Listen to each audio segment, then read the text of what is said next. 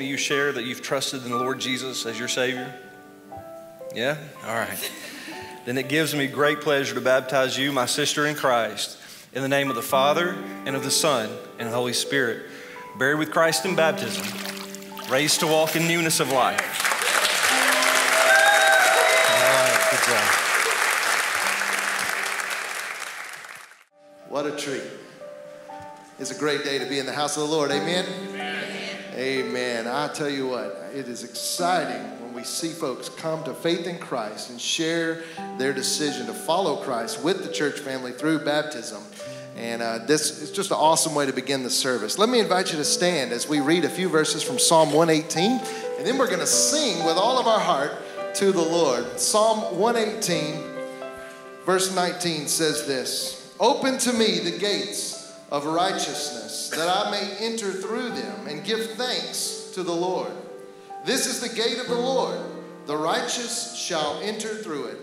I thank you that you have answered me and have become my salvation.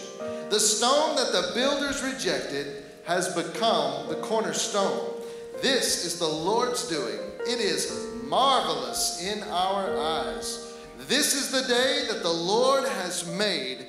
Let us rejoice and be glad in it." As we stand in this place, let us remember the amazing work of God, how he demonstrated his love once and for all by sending his son Jesus, and he is the center of our worship today. Let's lift our voices and praise him. 1, 2.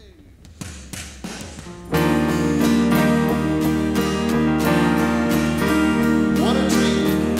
I love to sing the praises of God. Let's lift our voices together and worship him with all of our heart. Amen. He is good. His love endures forever. We stand amazed. I stand amazed in the presence of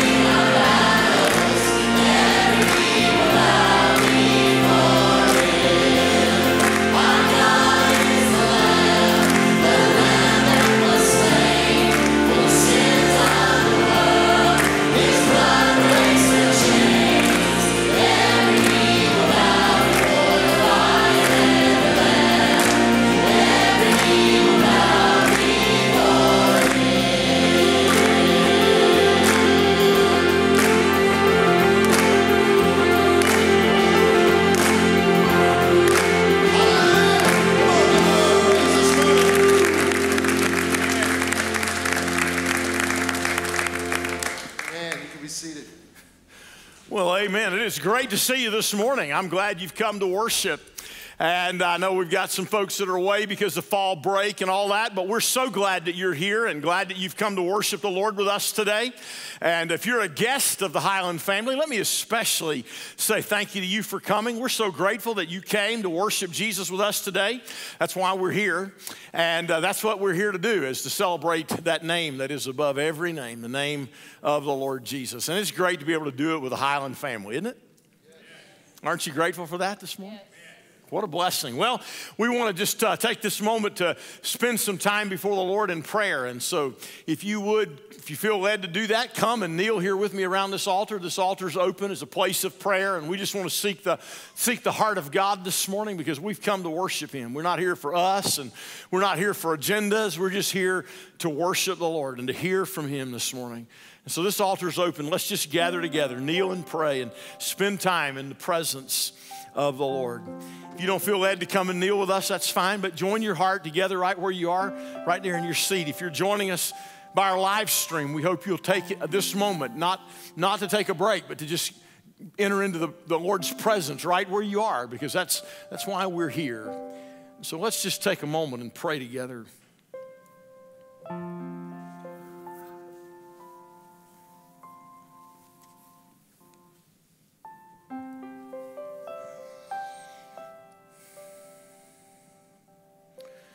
Oh, God of heaven, this morning we humble ourselves before you.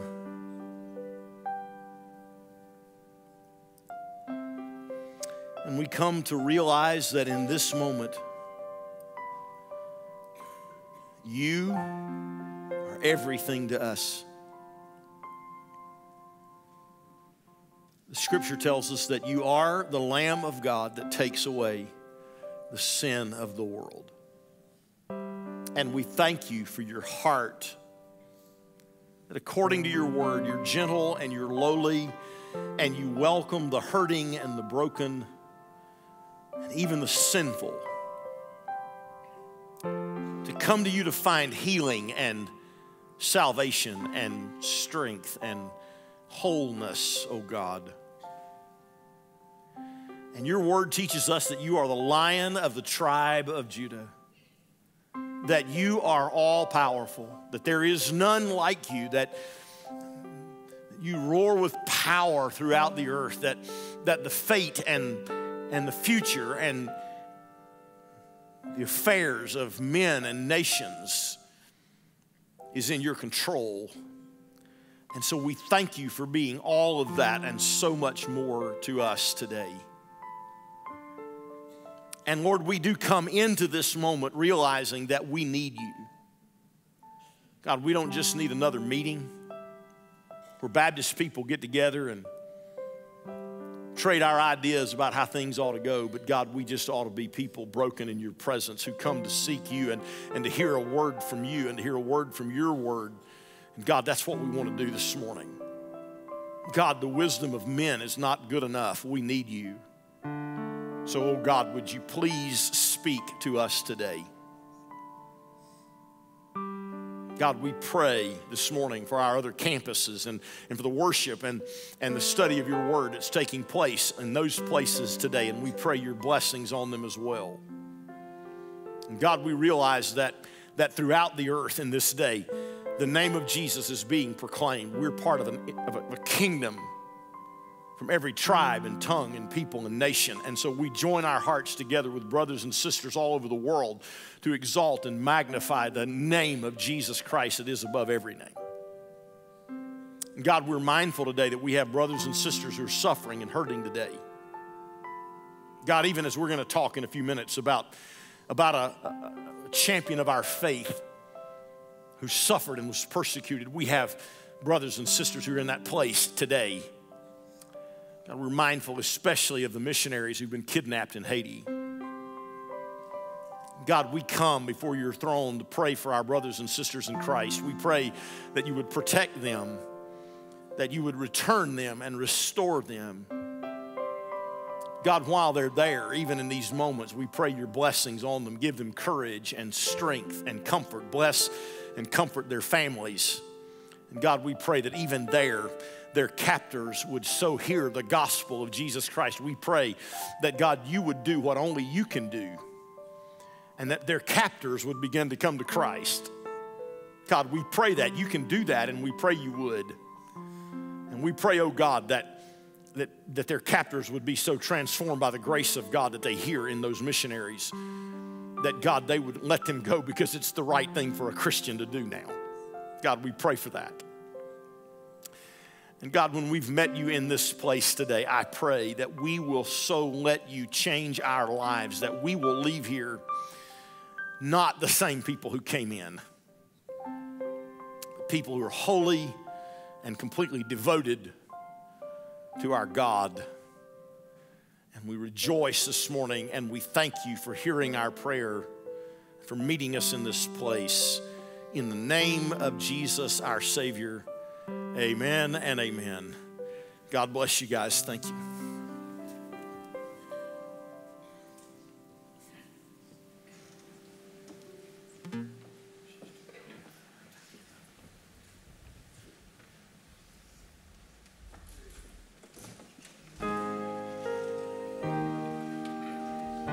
Let's stand once again as we continue to praise the Lord. The Bible says in Psalm 103, bless the Lord, O my soul, and all that is within me. Bless his holy name. That is what we want to do right now. We want to bless the Lord with our voices, the voices that he has given us. Let's praise him. Bless the Lord, O my soul.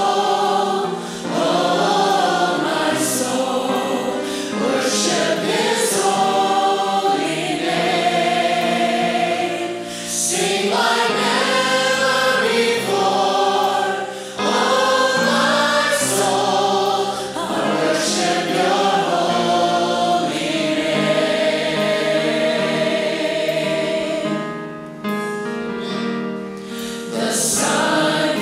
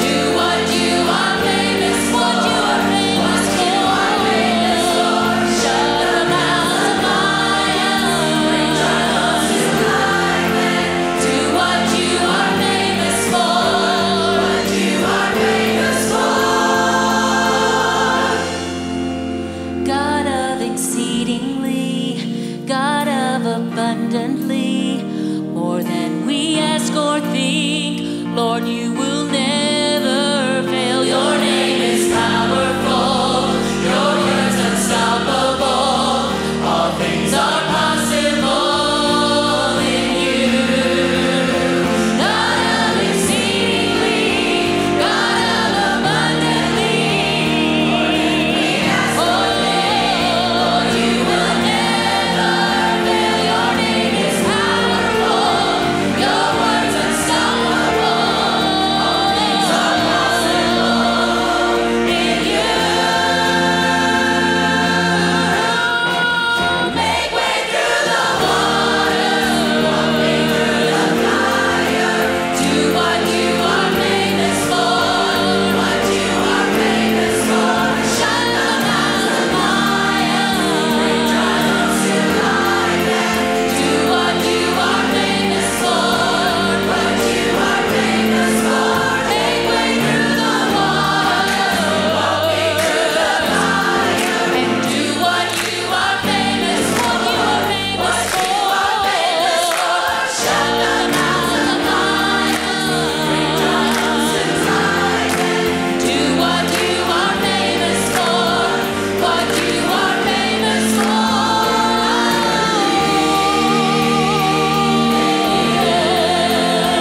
I believe, God, I believe in you.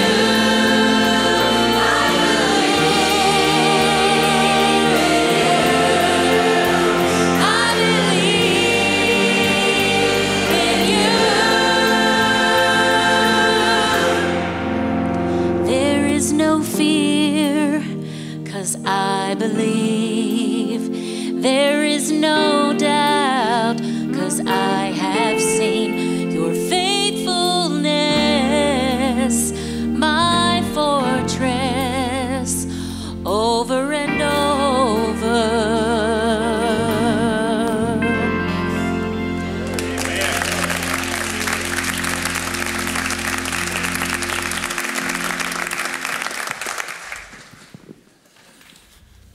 Well, amen. All God's people said, amen. Let me invite you to open your Bible, please, this morning to the book of Daniel, chapter 6. Daniel, chapter 6.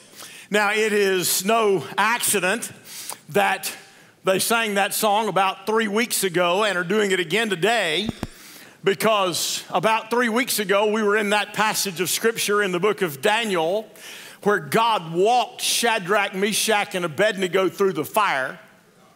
This morning we come to Daniel chapter 6, and we're going to read where he shut the mouths of lions.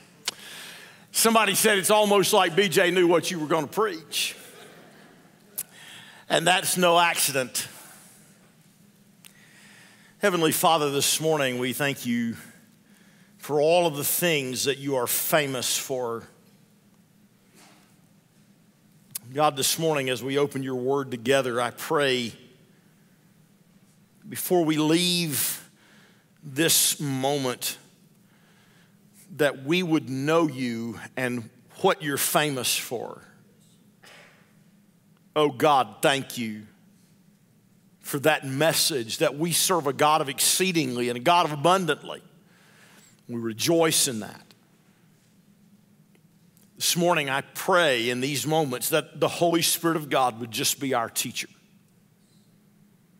God, we have nothing of value to say or add to our lives apart from your ministry among us.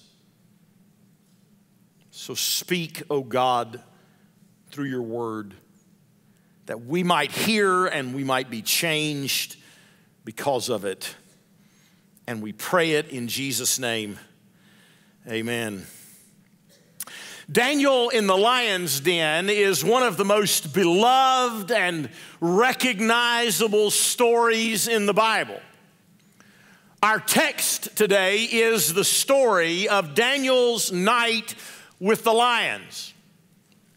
It's the first thing that comes to mind when we think about this great hero of the faith. Pictures like this sometimes fill our mind. It's a famous painting of Daniel in the lion's den. Daniel standing with serenity on his face and his back to the lions, and the lions are there, some of them looking at him, others milling around as if they don't know what to do with this moment. Should not surprise us in the least when an angel of God shows up and stands between a man of God and an animal like that, because he did it even in the Old Testament. You remember that Balaam's donkey ran Balaam's leg into the side of a rock wall because of an angel standing in the narrow path ahead of him with a sword drawn. He could see the angel, Balaam could not. Or maybe we think about a picture more like this, depending on your maturity level. Maybe that's how you see Daniel in the lion's den. But that's what fills our imagination when we think about this hero of the faith. I recently read where someone turned it around and said it really should be called the story of the lions in Daniel's den. But the truth is, listen to this, the truth is that the lions in this story are merely supporting cast. And King Darius, the king of the Medes, who was tricked into throwing Daniel into the lion's den, is just supporting cast. Our text this morning in Daniel chapter 6 is really the story of a man and his God.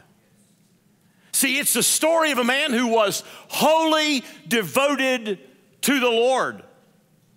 More than 70 years before the days described in our text, God had captured the heart of a young man in his teens. And that young man resolved, according to Daniel 1:8, to serve the Lord. Now in his 80s or possibly 90s, Daniel is still faithful to his God, and God is still faithful to Daniel. Now that ought to speak to everybody in this room, because we're all at different ages and different stages of life, and yet we serve a God who's faithful from generation to generation. We serve a God who's faithful through every stage of our life. When we're teenagers and we're young people, we have a God we can trust. When we become young adults and medium-aged adults dealing with the demands of life, we have a God who's faithful. When we're senior adults, we have a God who is faithful, and he calls us to be faithful to him. So let's walk through Daniel 6 together this morning and see how God sustained Daniel and how Daniel served God. We won't take time to read all of these verses. We're going to work through them all, but we're going to read a few of them as we go through, so just keep your Bible open and look at this with me. The first thing we need to understand about our relationship to God, how God sustains us and how we serve him, is that God defines the public character of those who serve him. God defines the public character of those who serve him. Daniel chapter 6, our text picks up where chapter 5 left off. Chapter 5 ended with the rise of Darius the Mede, who received the kingdom of Babylon when God's judgment fell on that nation and Belshazzar its king. And in chapter 6, it opens with Darius attempting to solidify and organize his empire. It was a difficult time in the Medo-Persian Empire because corruption was apparently rampant in the kingdom. Verses 1 and 2 tell us that Darius appointed 120 satraps or officers to govern each of the provinces and 3 commissioners to oversee them, to make sure, look at this, that the king might not suffer loss. And so the Bible tells us that Daniel was one of those commissioners who'd been assigned over the satraps, the officers, and he had what verse 3, if you look at verse 3, calls an extraordinary spirit.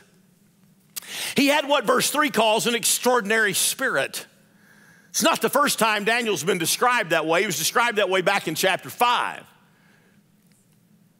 But in these next few verses, we learn some things about men and women who have that kind of extraordinary spirit because they trust God.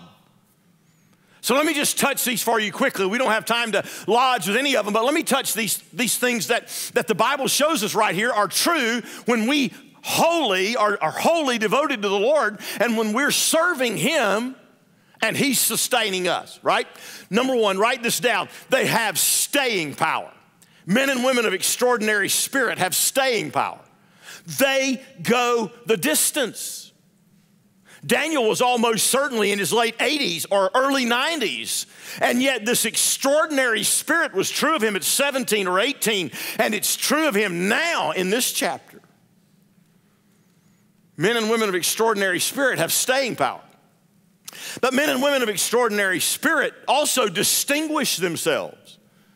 Verse 3 says that Daniel began distinguishing himself. He had a good attitude and was effective at the job the king had assigned him. Men and women like that stand out. They stand out.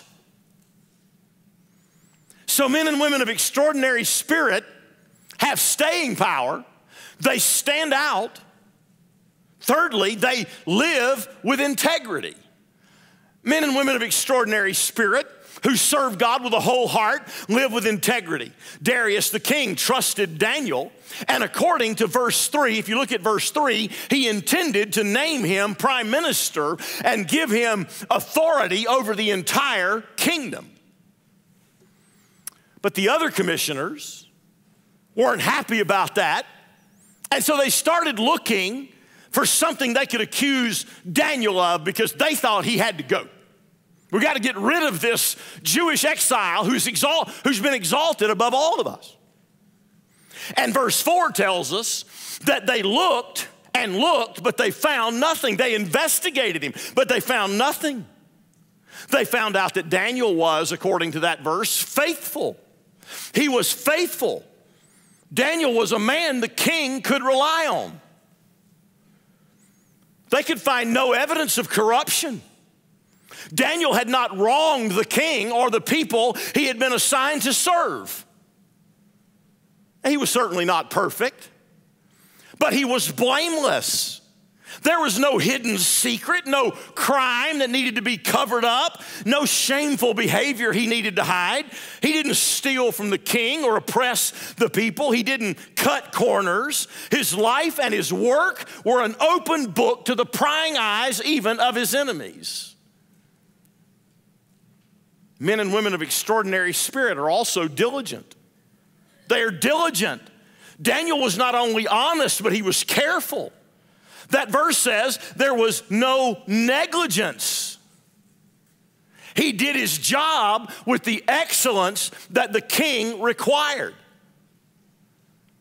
But notice this final thing about men and women who have an extraordinary spirit. They are identified by their relationship to the Lord. They are identified by their relationship to the Lord. Daniel's enemies knew one thing about him. When you read this text, you know that they knew one thing about him. And they tell us about it right here in verse 5. They knew that even though he was loyal to the king, his greatest allegiance, his highest loyalty was to his God. They knew that if it came to choices between a command of the king and a command of his God, Daniel would choose to serve the Lord every time. That's what they knew about him.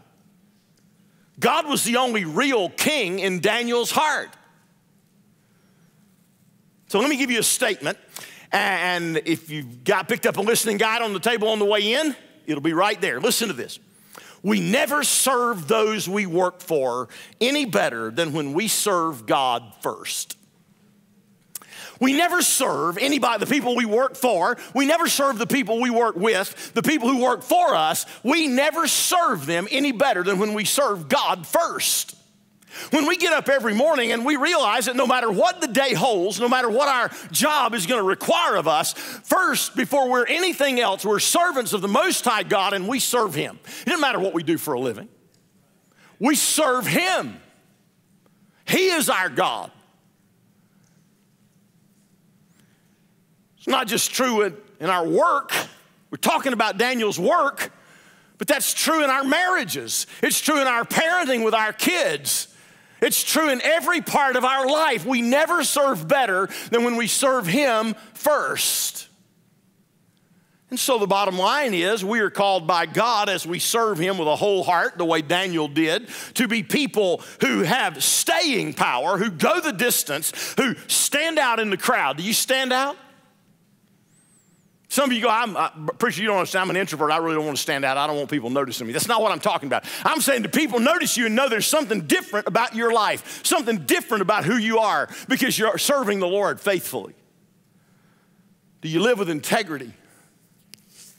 Are you diligent and give excellent work to those you serve?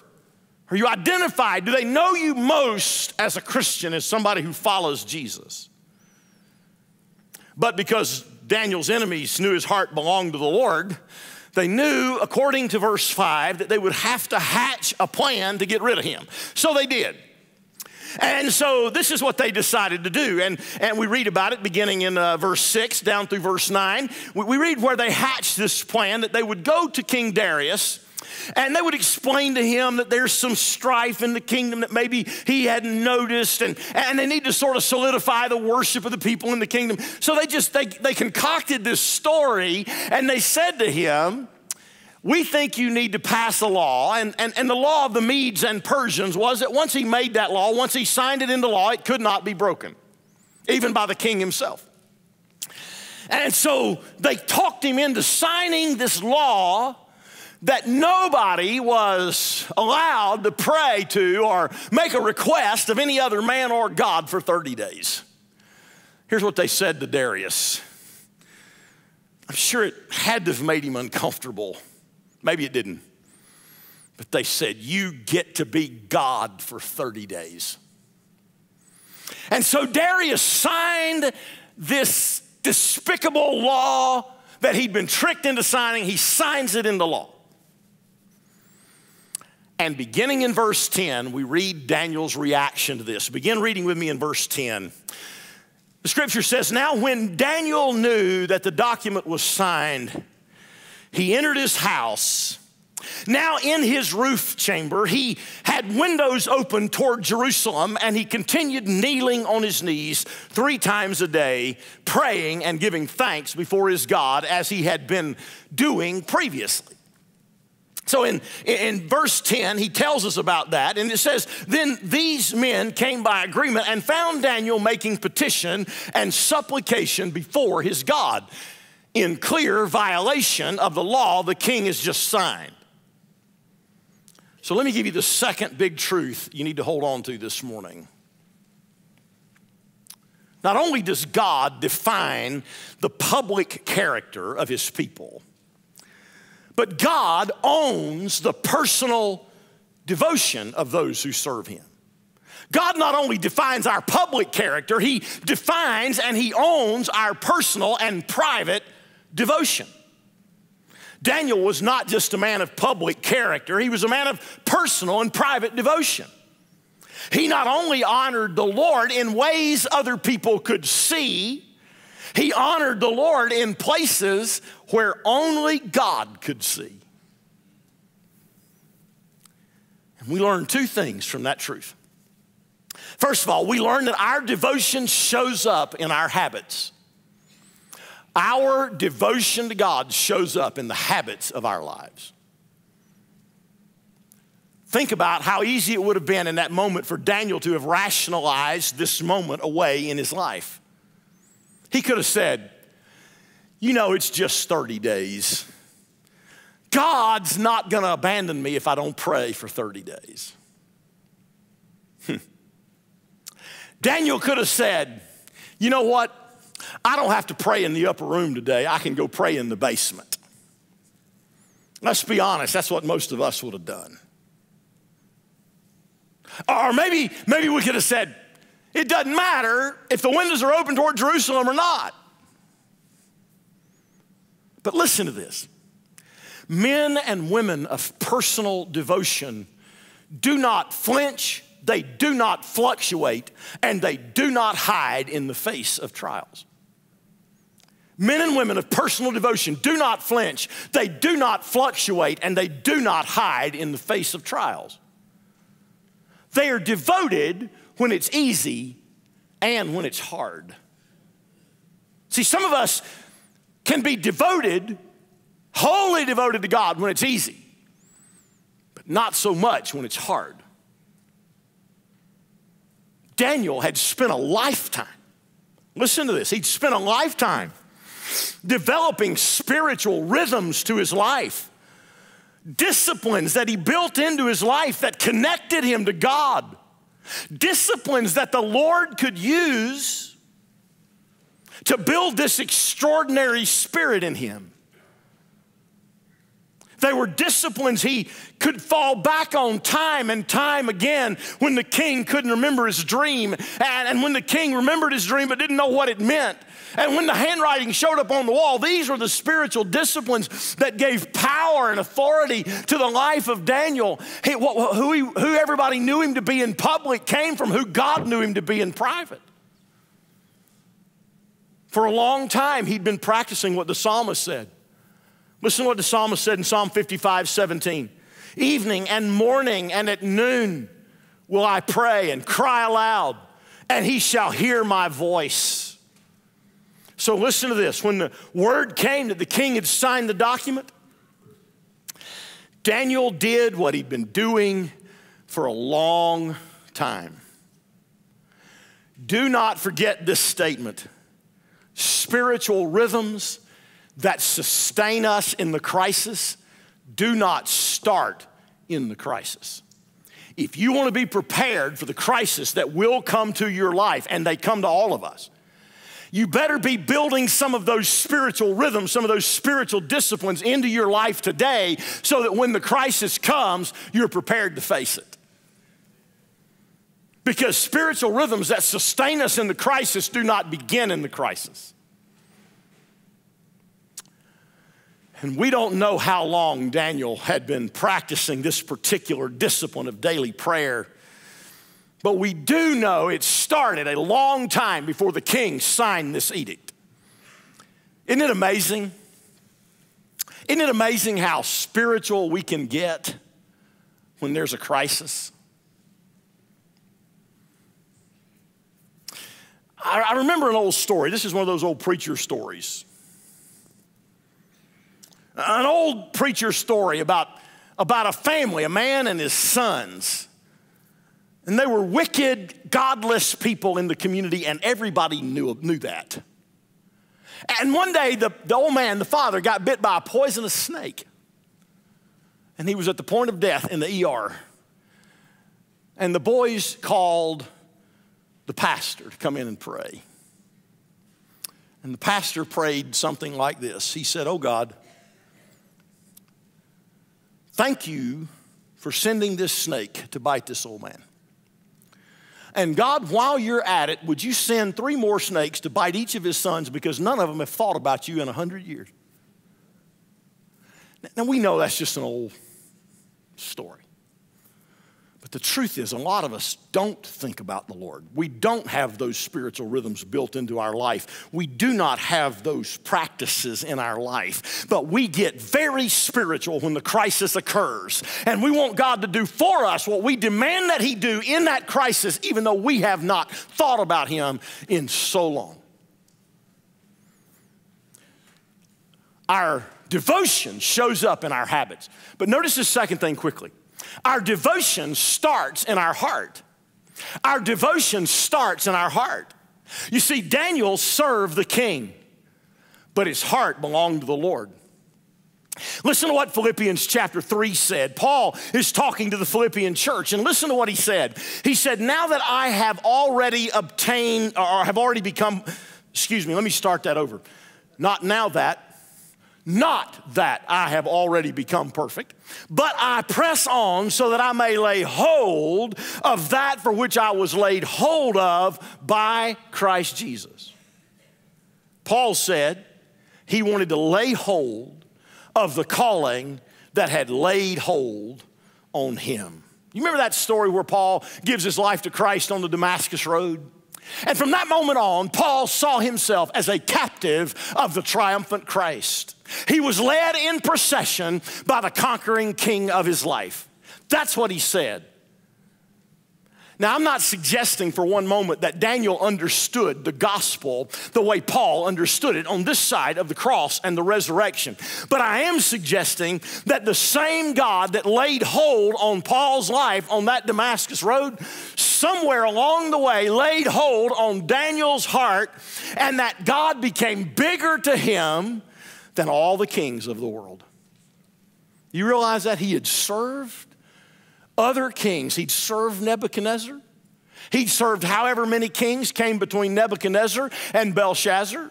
He had served Belshazzar.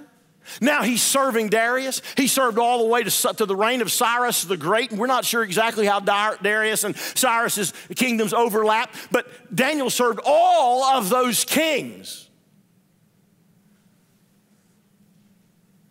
But God was bigger to him than all of those kings. In that moment, when he heard the king had signed this edict, Daniel was caught between two kings and two kingdoms that demanded his submission. There was no doubt in anyone's mind that Daniel's heart belonged to his God alone. Now, let me give you two statements, and I hope you never forget these two statements. The lives we live and the choices we make should remove any and all doubt about which king and which kingdom owns our heart.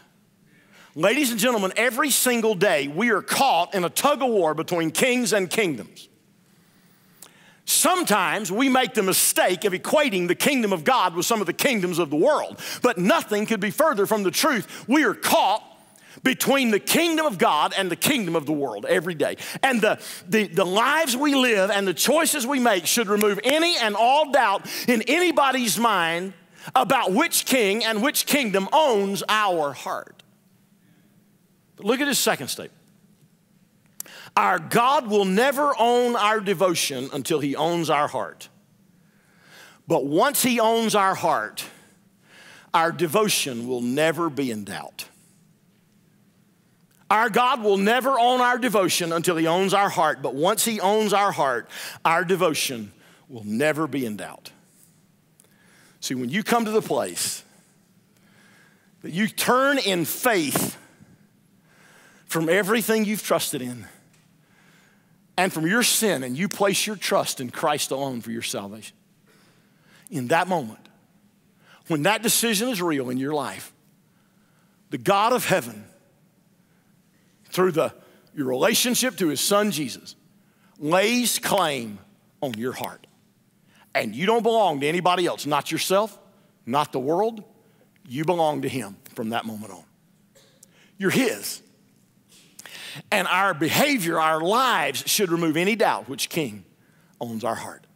And once we come to that place that the King of Kings and Lord of Lords owns our heart, our devotion, the practices of our devotion will never again be in doubt. So notice what happened. Beginning in verse 12, Daniel's enemies turned him in. They caught him praying and they turned him into Darius. If you read that story down through verse 15, you find that Darius realized he'd been duped. And so he spent the whole day, probably with legal advisors, trying to find a loophole for how he could get away with not throwing Daniel in the lion's den. Because remember, he thought a lot of this young man named Daniel, so much so that he was about to turn the whole kingdom over to him.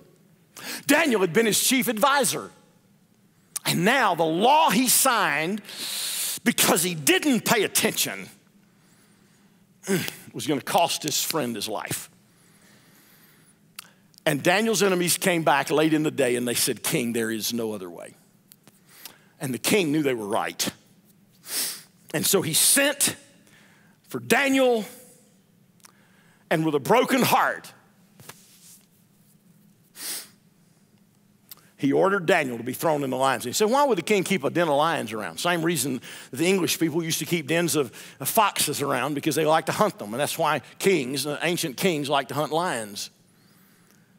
So he had Daniel thrown in the lion's den. Beginning in verse 16, then the king gave orders and Daniel was brought in and cast into the lion's den. Listen to what the king said. The king spoke and said to Daniel, your God whom you can constantly serve will himself deliver you. He said, the God you constantly serve will himself deliver you. And a stone was brought and laid over the mouth of the den, and the king sealed it with his own signet ring and with the signet rings of the nobles, so that nothing would be changed in regard to Daniel. Then the king went off to his palace and spent the night fasting, and no entertainment was brought before him, and his sleep fled from him. Do you understand the anguish of heart this king is going through? Then he said, the king arose at dawn, at the break of day, and went in haste to the lion's den. And what we're about to find out here is that God is faithful to those who serve him. God is faithful to those who serve him. He defines our public character. He owns our private devotion, and he is faithful to those who serve him. There's some things you need to take note of right here. Let me touch these quickly. First of all, God demonstrates his power in the lives of those who trust him. God demonstrates his power in the lives of those who trust him. Look with me again, beginning in verse 19. It says, then the king arose at dawn, at the break of day, and went in haste to the lion's den. And when he had come near the den to Daniel, he cried out with a troubled voice. The king spoke and said to Daniel, Daniel, servant of the living God. He did it with a troubled voice. Has your God, whom you constantly serve, been able to deliver you from the lions? Walk me through the fire, shut the mouths of lions. Then Daniel spoke to the king. O king, live forever. My God sent his angel and shut the lions' mouths, and they have not harmed me. Inasmuch as I was found innocent before him, and also toward you, O king, I've committed no crime. Then the king was very pleased and gave orders for Daniel to be taken up out of the den. So Daniel was taken up out of the den. Listen to this, watch this. And no injury whatever was found on him, because he had trusted in his God. There were no scratches, there were no bite marks. Bless God, there was not even any cat hair. Because God demonstrated his power in the life of a man who trusted him. Daniel trusted God, and God delivered him. Isn't that great? I mean, when you think about that, he said he sent his angel. You know, the angel showed up when the boys were in the fiery furnace, and we told you who we believe that picture of that angel was. And we believe it was Jesus, a pre-incarnate appearance of the Lord Jesus that was there in the fire with those 3 Hebrew boys. Now it seems as if that same Savior has shown up in the lion's den. A little girl was in Sunday school one Sunday morning, and her teacher said, why was Daniel not afraid in the lion's den? And the little girl said, because the Lion of the tribe of Judah was in there with him. Hey, that's pretty good theology right there. I don't care who you are. The writer of Hebrews in verse 11 says, and without faith it is impossible to please him. You cannot disconnect Daniel's faith from God's deliverance. The writer of Hebrews doesn't mention Daniel by name in his roll call of faithful heroes. But when his list goes on too long, he says, for time will fail me if I tell. And then in the next verse, the line says this in Hebrews 11:33, who by faith conquered kingdoms, performed acts of righteousness, obtained promises, and shut the mouths of lions. Throughout the Gospels, when Jesus was healing people, he tied his miraculous work to their faith. But what if God had not delivered Daniel? Stay with me just for a minute, right? We're almost through with this series through Daniel, so you can just stay with me for another minute. Sometimes he doesn't deliver his people from suffering.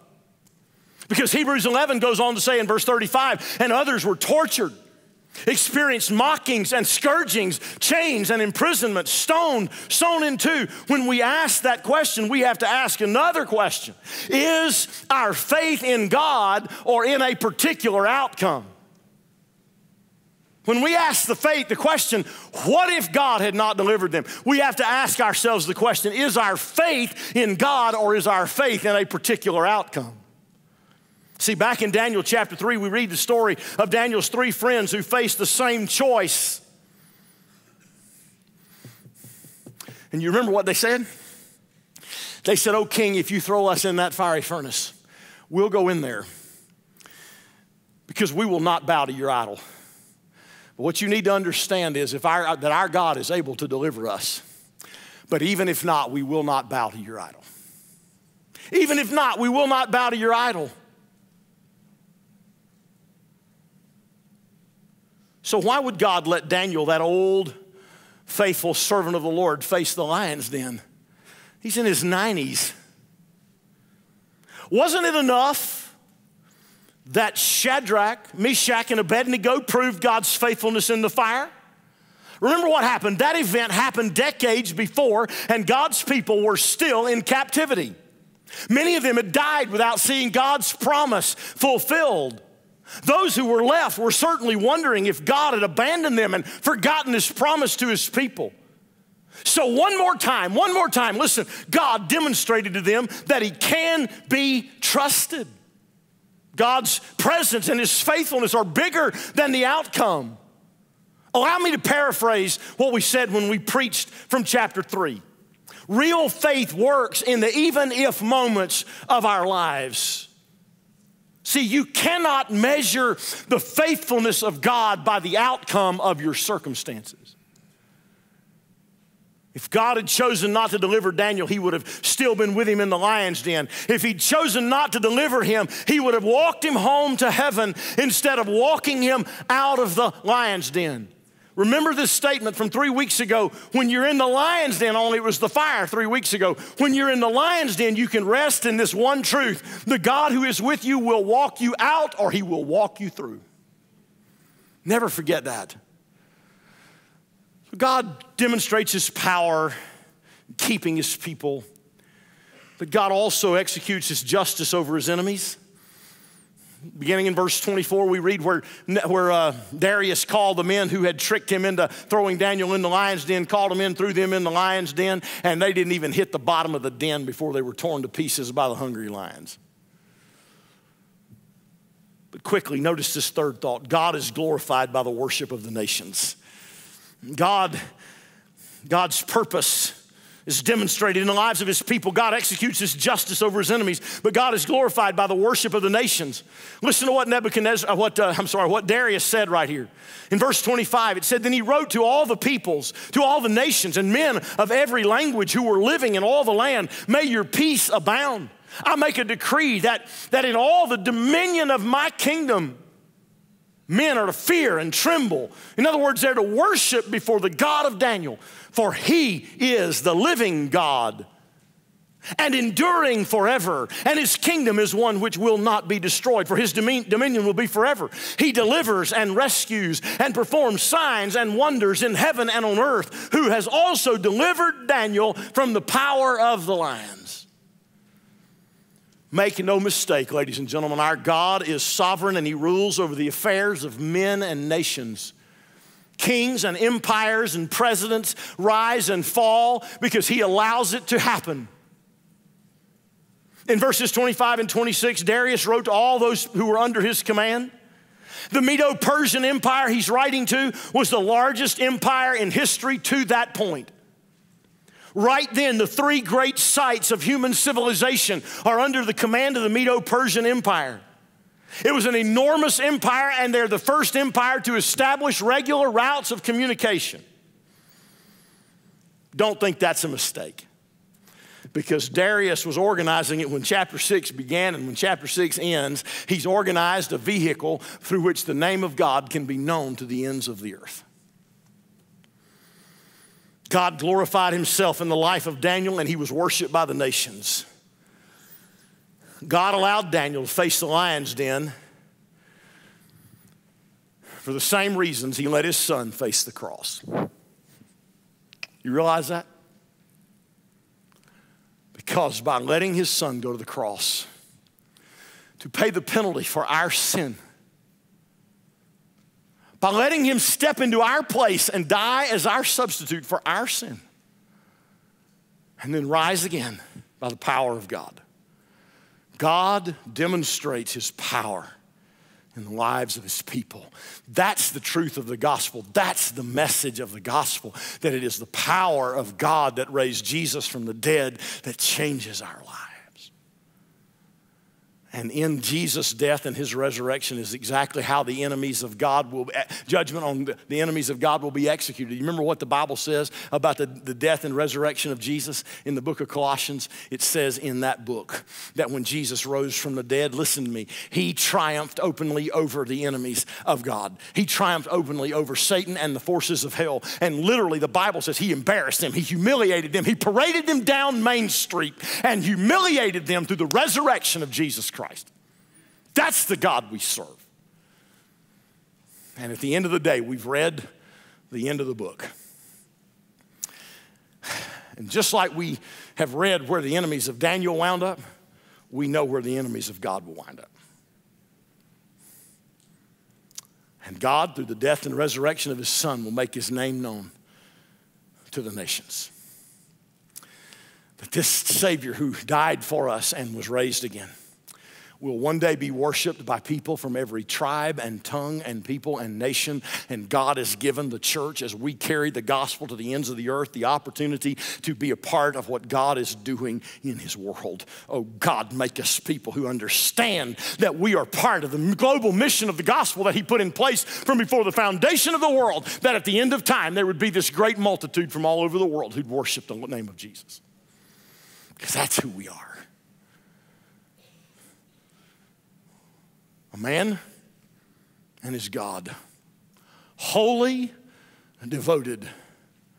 And God sustained Daniel, and Daniel served the Lord.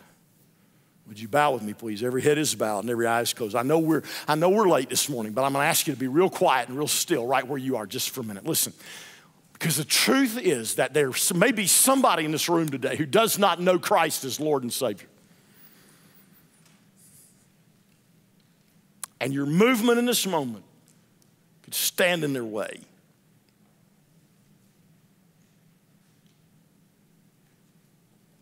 In the quiet stillness of this moment, would you answer the question? Have you given your life to Christ Jesus, the Savior who died in your place, the one whose name will be worshiped by the nations? And you can reject him now if you want to, but the truth is you will one day bow before him and you will acknowledge his lordship whether you want to or not. That is not an option. He's making his name known among the nations. You know this Savior personally. He died for you. The God who had no choice but to execute justice because he's a just and holy God also loved you enough that the way that justice was executed is through the death of his son Jesus. He loved you that much. Will you surrender your life to him today? Will you say yes to him? Right where you are right now, call on the name of the Lord and ask him to save you. Words are not silver bullets, they're not magic. They're just an expression of our heart. Say something like this to him: Lord Jesus, I know I'm a sinner and I know you died on the cross for my sin. And I know you are the only way of salvation. So right now I place my faith and trust in you and I ask you to forgive me of my sin and change me, oh God. Would you cry out to him in these moments and say that to him and ask him to save you in faith? And if you're a follower of Jesus right here, right now, would you answer this question? Am I wholly devoted to the Lord? Or am I more devoted to other things? Are you wholly devoted to Him? Can it be said of you that was said of Daniel that they stand out because of how hard their heart follows after me? Oh, please today make sure when you leave here you're wholly following the Lord. Dr. Rod and Brother Chris are going to come and they're going to be standing here at this altar. And they'd love to talk to you if you'd like to come and talk to them about that decision to follow Christ, or that decision to serve the Lord wholly and completely. Maybe you're not doing now. They'd love to pray with you. Have that conversation. Please let them do that this morning. Just stand up from where you're sitting and come and shake their hand. Just whisper in their ears, this is what I want to talk about. Others of you this morning, you just need to come and turn this altar into a place of prayer. Because for some of you right now, you're in a lion's den.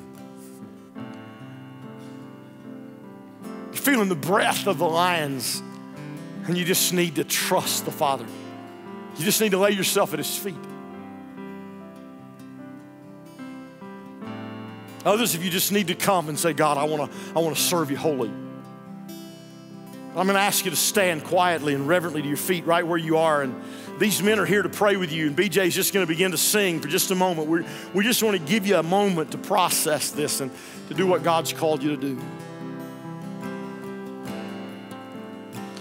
What gift of grace is Jesus my Redeemer?